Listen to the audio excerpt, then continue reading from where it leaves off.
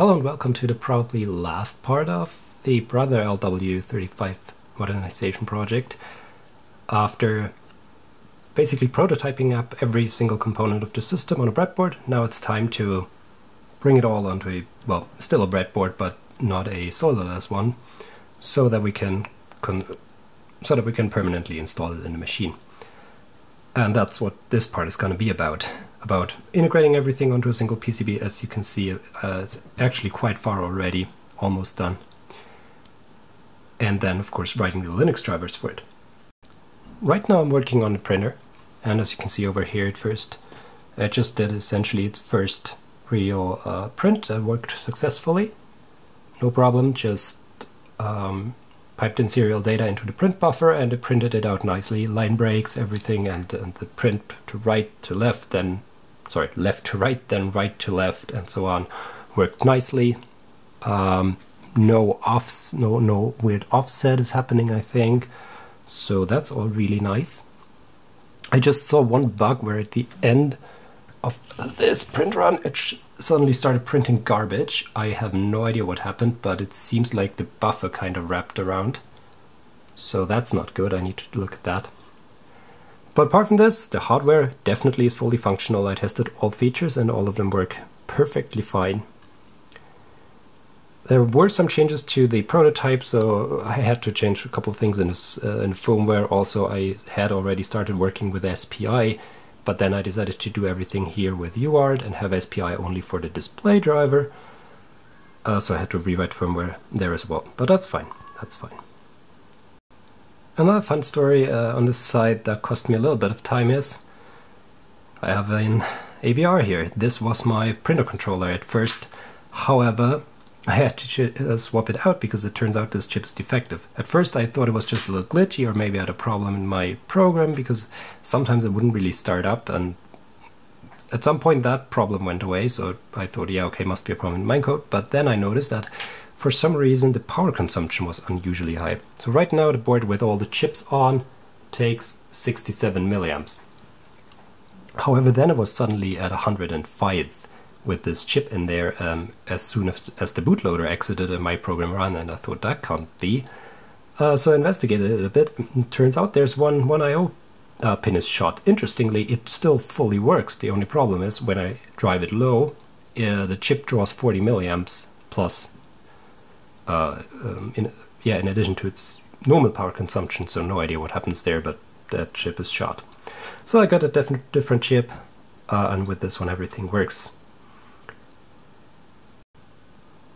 So I was just reading through this failed print and just looking at the stuff, and then suddenly I noticed something. There's this string here, wrap plus, and I knew that from somewhere. And yeah, then it clicked. That wrap plus is part of a printf in my C code, so I'm pretty sure I just ran out of RAM again. So my heap and stack are colliding with each other and overlapping now, and that's probably what happened. So yeah, I screwed up. But that's easy to fix because this is all debugging code anyways, and it's gonna be removed. So I'm happy about that. Not much to fix there. So here we are again. It's quite a bit later, and a couple of things have changed. So the project is finally coming to a close. Pretty much everything works now, so let's just quickly go over the changes since last time. First of all, this little section down here, that's the power supply for the negative 21 volts that we need for as the contrast voltage for the LCD. So before I always generated that using my lab power supply. Now everything is pretty much integrated onto this board, and this system can operate standalone. Also, for operating standalone, I now have in the back there a 5-volt DC-DC converter, so I do also now need to generate those from the 8 volts from the other power supply because it might not be rated for that current and then overheat or just not work. Because if we look at this, that power supply is a completely linear power supply with a transformer in front of it. I don't think I want to draw all the current that this orange Pi PC, even though it's quite power efficient, draws from that power supply. So that's some progress. And then the major other things were software related. So I've changed the firmware, or written the firmware, and fixed a lot of things on the printer controller, on the keyboard controller, basically everywhere. And of course the kernel drivers have changed a lot as well. So basically now the system's fully operational. So what I'll do next is probably show you all the functions and how they work right now. But for this, I'll first have to plug the keyboard back in and flip this whole thing over. All right, so let's turn it on.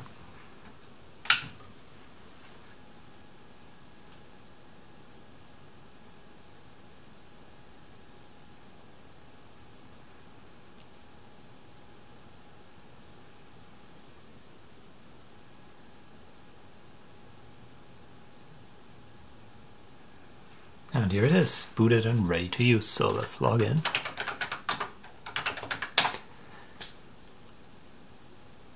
As you can see, a totally normal Linux shell. We're running Arch Linux with the kernel 5.7.0, which is the latest kernel I could grab from the next branch on kernel.org at the time of filming this video.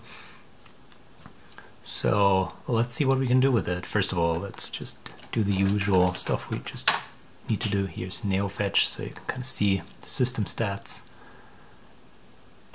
We're currently running a 32-bit build of Linux, but the CPU also supports 64-bit, so if you're into that, you can totally do this. Usually I would run 64-bit, but I don't know, for some reason I apparently went with the RMV7 config here. And I don't want to reinstall all my rootfs and everything. If I recompile, I'd have to change that over as well, so we're stuck with 32-bit, but it's more than, it's totally fine for this application. So let's see what else can we do. Of course, the main thing of this machine will be typing, because it's a typewriter, and the good and really great thing about it is distraction-free writing on a really good keyboard. So let's just open Nano and type something. Hello world.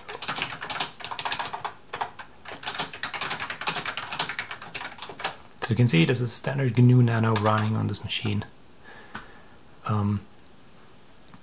Perfectly fine, and the keyboard is very responsive. The display, on the other hand, is not, and that's not my modification. This has always been a very slow panel, so it might make it appear a little bit slow, but it's not really. And I think it's okay while typing. Now, one of the challenges when converting this to a computer was the keyboard layout, because a couple of keys are just simply missing. We don't have control keys, we don't have alt keys, but for that we have these like delete word and delete line keys that are not really needed anymore, so I repurposed those. So for example here the code is going to be control, so if we want to exit out of Nano we press Control X. I'm using the Dvorak keyboard layout on my Linux installation here, so that's why that is X and not B, but it would of course work. So if we do, for example, load keys, I think D-Latin 1 or something. Okay, we need to do that as root. Oops. Now it should be German. Yep, including the modifiers. So if we now do Nano, we can now type in German with all the umlauts and stuff that you'd have in this language, and now it matches the keyboard layout. But for me, let's switch back to Dvorak for now. So what else can we show off? So you can see right now we're running the LW-35 IOC and the LMG6202 ULIT kernel drivers. Those are the two additional drivers that I added. The upper one is the display, the lower one is the keyboard and the printer. Now let's see, to init the key, to initialize the, let's first of all become root. So because everything else, everything with the printer right now requires root permissions, because I haven't set those up properly yet. But let's initialize the printer. So to do this, we use the LW-35 tool, set mode passive, and I just need to open the device once. and this will initialize the printer.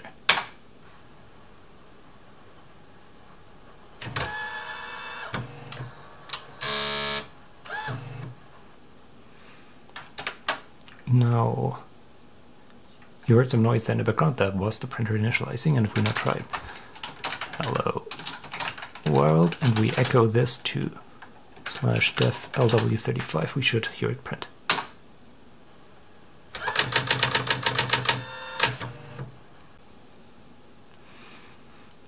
So all of that works. What else is there to show? Right, I was talking about the keyboard before. Let's just maybe go back to the keyboard for a second here. So, of course, all the numbers and keys here, they correspond to the normal keys that you find on keyboard. But then we've also got this key here, which is the new Alt key. So I can, for example, switch between the virtual TTYs. This key, this key is the FN key. So some of these keys, because I didn't have enough keys on this keyboard to represent all keys from a normal keyboard, I had to implement an FN key just as laptops do. So for example, if we have some stuff here and we want to use pos1, we press FN and this one, and now you can see the cursors at the beginning. And I had to do a couple of these things. Let's see, same for example for here, usually you'd have the tilde key, which now is here on SM. So I basically moved the key that would be here because we have a super large tab key, and usually we'd have the tilde here, but we have one more key on the right, so I just used that one as the leftmost one, and now we have the tilde and the backtick here. Let's see what else. I think this one here is the delete key. Yep. So we have backspace and delete, where they're mostly, well, not kind of where they're supposed to be. I find myself pressing this one here instead very often. But yeah, I mean, the keyboard layout is customizable, so it's not a big deal. Okay, some more stuff. Of course, we have an Ethernet link on this thing, so we have internet. It's kind of contradicting the whole distraction-free writing thing, but I think it's still cool to have. So what you can, of course, do is use, for example, programs like RTV, which is a command line Reddit browser. So let's open that up. And let's navigate to r/Linux and read a post.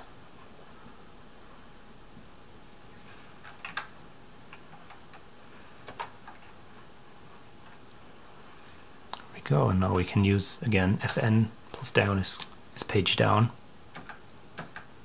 And we can read through this post. Hello, I'm new to Linux. I think I got...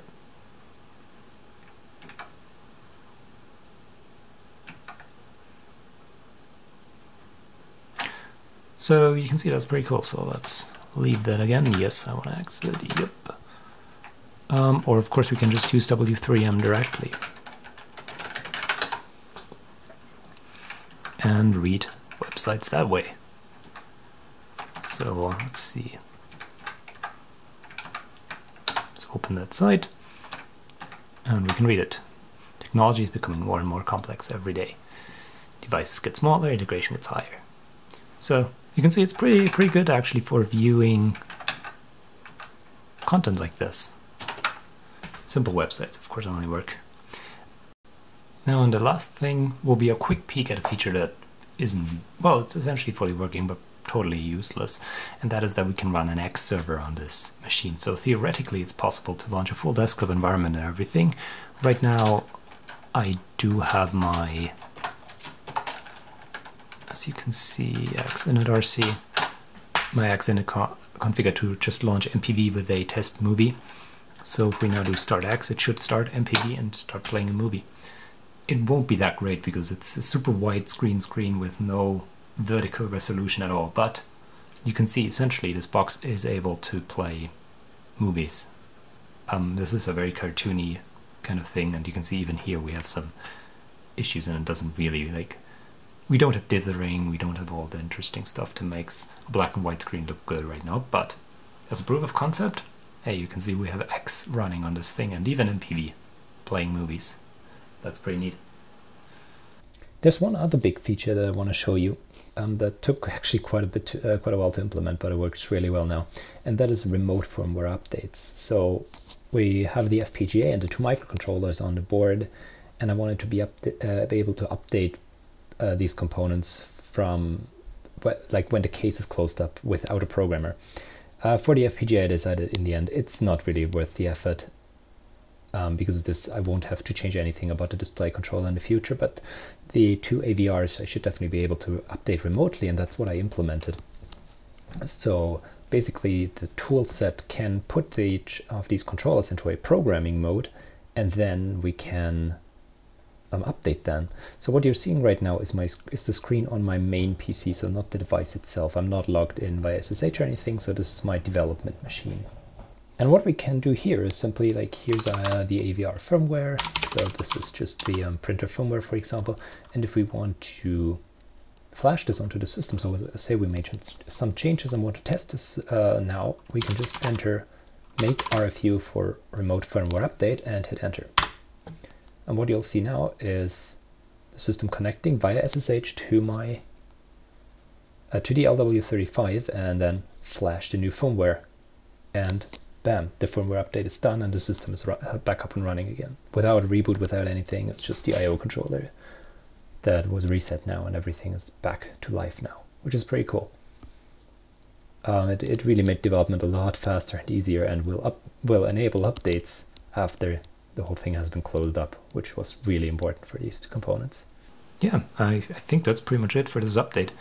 Then so let's take a moment to talk about what is still missing. So obviously I need to reassemble it, but before this I want to figure out something to do about this hole here. So right now we just have the orange pi hanging out of the device here. That is obviously not a cool thing to do. So I want to I will probably want to look into maybe 3D printing a cover that I can put on here that still allows me to pull the device out if I need it. Because if I just lock everything in, if I install everything permanently, I have the problem, like if the SD card fails or I break the system, it'll be an absolute pain to get to it. And knowing myself, that happens quite often, that I break my installations to the point of where they don't boot anymore and I need access to the boot media. Because sadly, I'm not sure, I should check, this thing does not support USB boot, or I'd have to update the bootloader. I don't know, I could look into USB boot, so it would be another solution, but I'll probably try and figure something out that allows me to remove the computer if I want to. Yeah, so I think that's it. Let's just let's shutter down. And yeah, that's the other thing right now. I mean, this thing does not have a power control or anything, so it's the old-fashioned way where you shut it down and basically is done shutting down, and you have to kill the power, just like in the old days. So yeah, there we go. Okay, so I think that's it with the vlog series for the LW-35. There will be one more video and one blog post on my website where I feature the final build in a bit more detail and in a bit more polished way than these vlogs. So you can look forward to that. I don't know whether I will have the front cover ready for the video or not, because I don't want to push it like even further. This project has been going on for way too long already, but it was fun, and it was very it was probably one of the most difficult projects I've ever done. It included microcontroller programming, it included FPGAs, it included Linux drivers and the whole system on module or single board computer stuff. Yeah, I learned a lot doing this project, so it was pretty cool. And I'm looking forward to kind of using this for, as I said, the printer is probably kind of useless. It's still fun and all, but it's probably not very practical. So what I'm going to use this machine for is distraction-free writing, because that's what it's good at. Okay, so talk to you in the next video then. Bye.